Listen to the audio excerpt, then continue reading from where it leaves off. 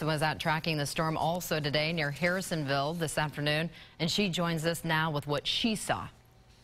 When the storms rolled in this evening, we headed south on 49 Highway. We landed here in Harrisonville, and we ran into high winds, rain, and dark clouds. We stayed here about 30 to 40 minutes, and then the storm rolled back through. Again, very aggressive winds. You can take a look and see the puddles of water that remained.